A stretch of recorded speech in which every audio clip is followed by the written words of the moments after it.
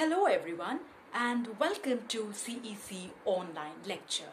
The topic of analysis that we will be deliberating upon is global governance and international security.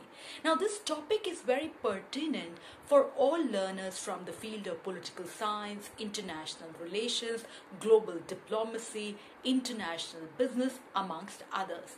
This topic is of huge significance to understand the challenges as well as the opportunities that are present for the governments, national governments, policymakers and international arena as well. When we try to understand global governance, let's decode what do we mean by governance. Governance implies the act to steer through, to manage, to look after things. Now today, as we all know, that the idea of government, that is primarily to do, to look into things, is being replaced by the idea of governance. And in the realm of international relations also, we hear about global governance, which is primarily implying the framework that is to knit all the relations, all the actors, all the aspects involved in management of issues and problems. Now when we try to understand governance, we have many perspectives. Namely, we have Ome saying that governance implies in the realm of, when we see most participation coming out from global civil society, or when we hear from the words of James Roseno, which is talking about how today there are rise of new interdependent relations to manage global things. So therefore the idea of governance has its roots in the fact that today the state exists with non-state actors. Today, alongside states, we have the presence of international institutions like the IMF, the World Bank, World Trade Organizations. We have powerful non-state actors like multinational corporations, transnational corporations, global civil society, non-governmental organization, international other organization. This shows that how the very idea of governance in present time, and looking it from the global perspective, it's a very complex and contested notion. Similarly, this also has implications for the domestic policy making, that is governance in the domestic realms also is having contested contours. Then another significant aspect that we look at from the notion of global governance is that of shared challenges. Now these shared challenges demand certain collective understanding in order to work out ways for better future for all. Then another aspect involved in global governance, namely that today when we analyze the challenges are having threats that are having implications for all borders, and these challenges demand global action, and this global action can be streamlined. This global initiatives can be worked out only if there is cooperation and coordination from the state as well as from the various non-state actors. Now looking at the notion of governance from a historical perspective, we see that how at the end of the Cold War there was also end of bipolarity in the world order. There was rise of a world center where there were multiple power centers. There was beginning of neoliberal driven globalization, and amidst this the idea of military security existed with the need to secure our environment, to ensure better food and prevent malnutrition, to work out avenues to root out poverty, to ensure holistic development of all.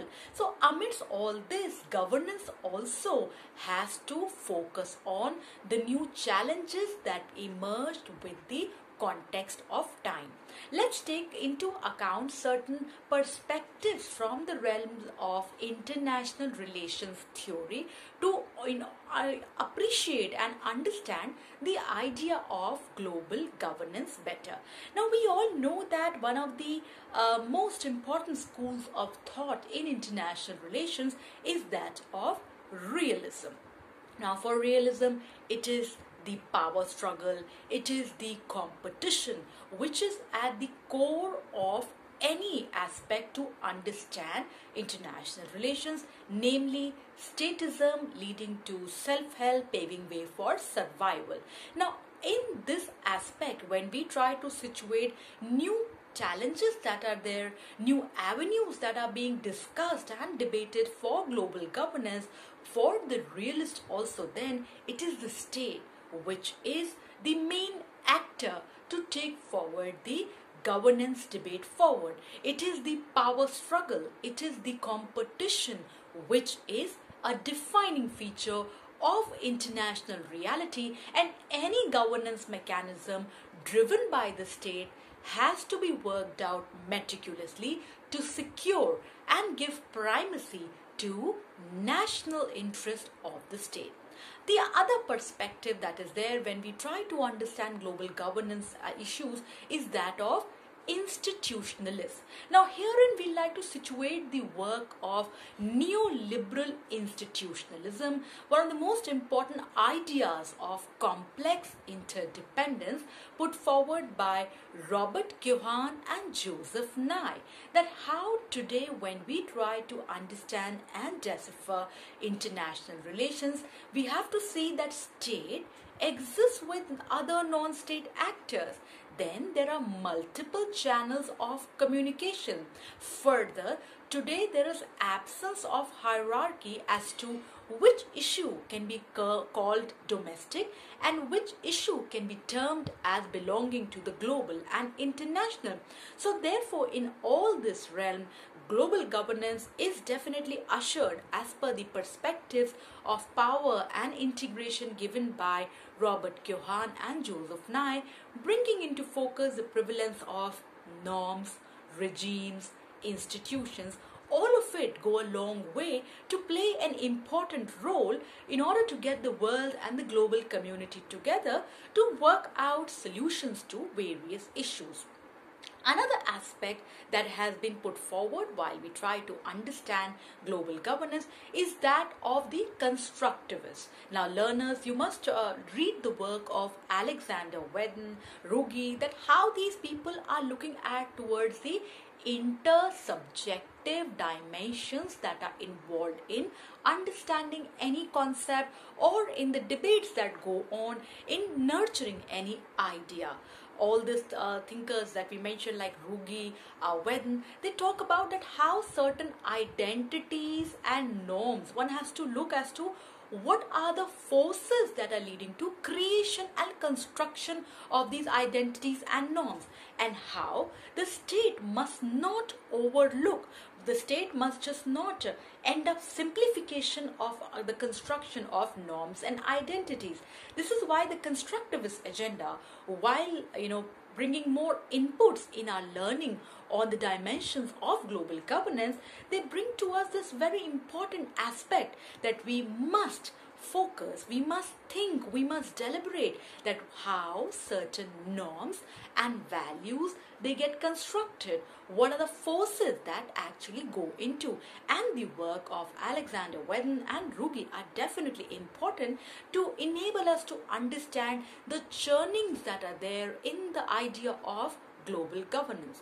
Another important aspect on global governance has been put forward by the pluralists, and some of the important works that one can read here today are there of Ome, are there of Susan Strange, Turner, all of them pointing towards that how today with the rise of global civil society, global social movements, global markets for trade and finance, today somewhere there is enhancement of the participatory levels by the various issues and individuals and states that are in the big churning of global issues. So therefore one has to look into from a different dimension that how today there is an idea of broadening of the agenda, and today the things are existing alongside the status discourse and one cannot overlook. So therefore amidst all these churnings and ideas we see that how today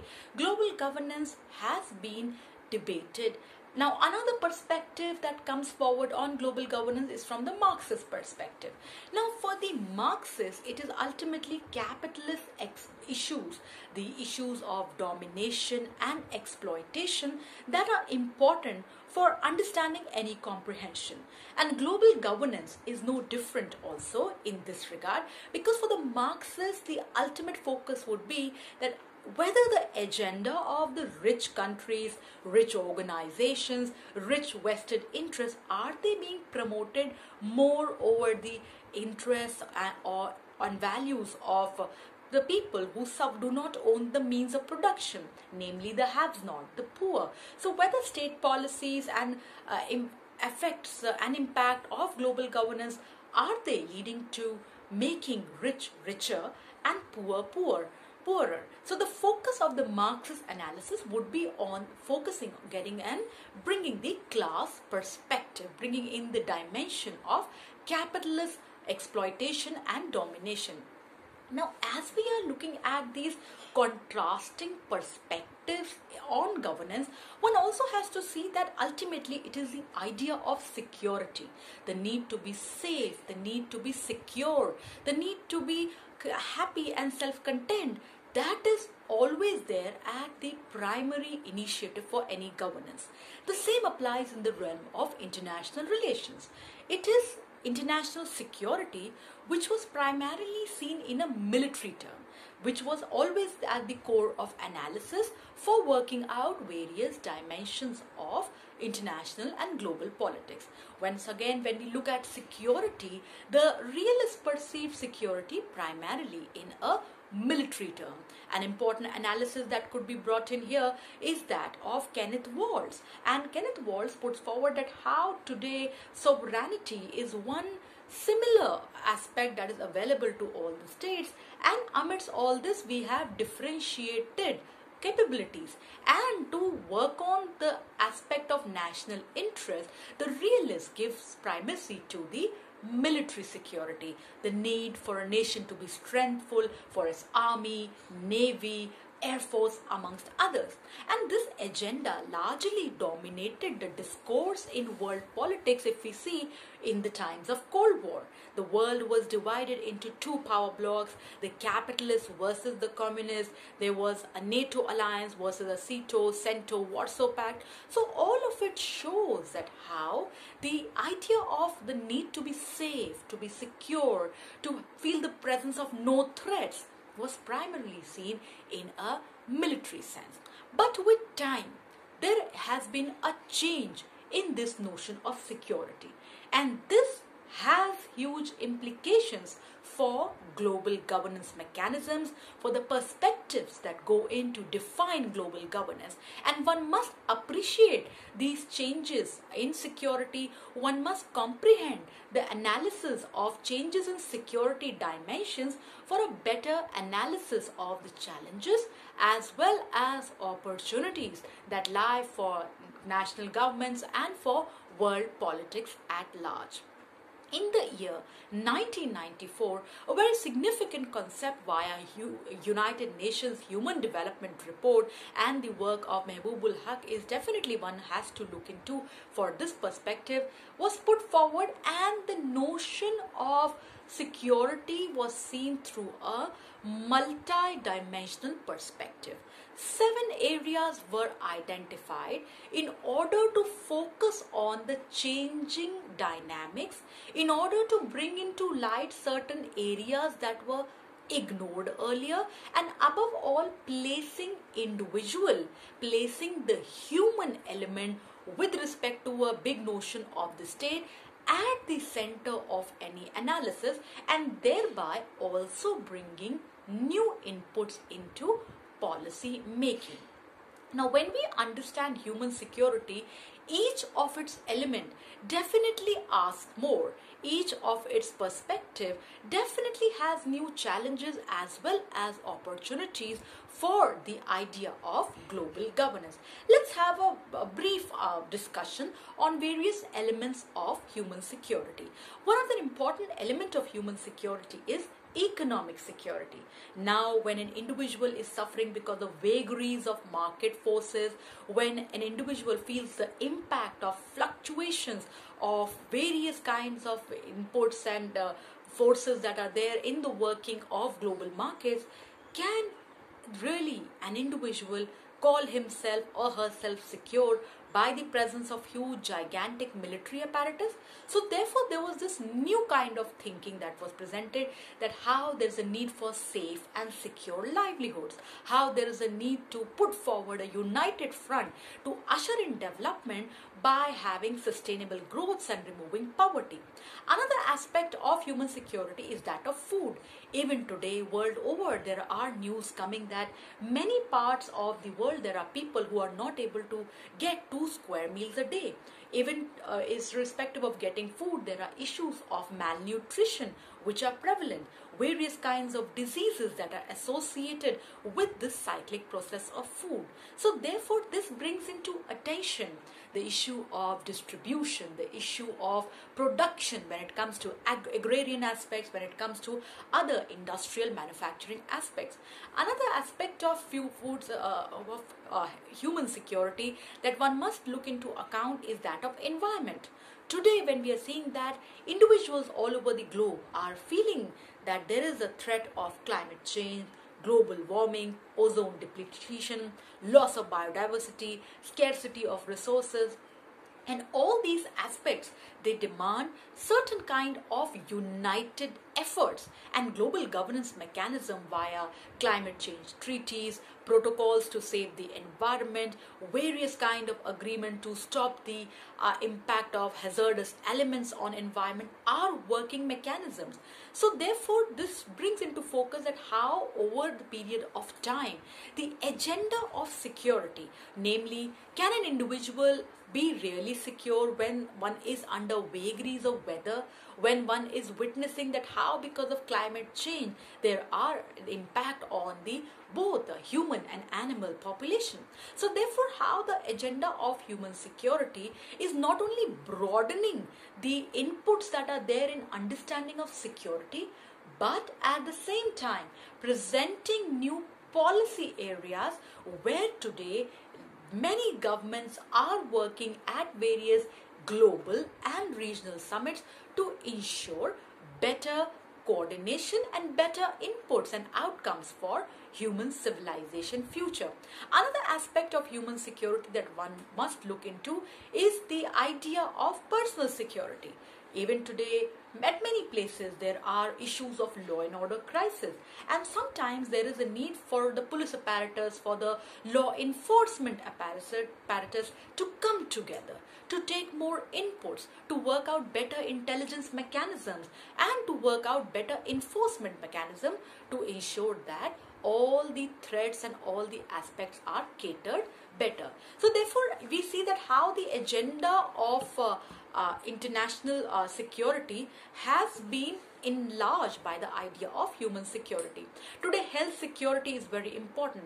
The world is just witnessed the coronavirus pandemic, and amidst this pandemic, the need that today there has to be a united effort to combat it. Today, many measures of social distancing, the aspects of lockdown will be only successful when the entire world polity gets together to regulate and manage health together. Even in the past, world had witnessed pandemics like Ebola, H1N1, and all of it have brought into focus that not only there are big issues that one must look into when it comes to bio warfare, but at the same time that how health and economy are complementary and supplementary to each other, and nations must look into. Another aspect that is presenting new challenges for global governance by somewhere revamping the notion of security is that of community security. There is a need for groups and communities to feel secure, and national governments have to work together in order to ensure better sustainability. And then when we look at the international security debate, of course, today there is a need for strong law and order governance mechanism, and this put forward that there is a need for stability in law and order mechanisms. Thereby political security is also important dimension. So therefore what we see that from economics to health to environment to community to our political aspect to individual security, all of it is having a bearing on the changes that are taking place in the global scope.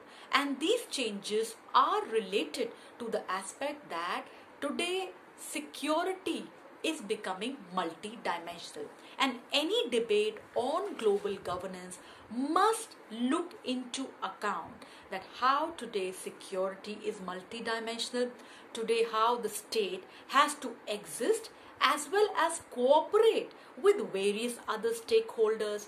Today power is moving towards certain porous realms. Today decision making is having more stakeholders, and amidst all this, nations of the world have to get together for joint meaningful coordination and cooperation for a sustainable future of human civilization.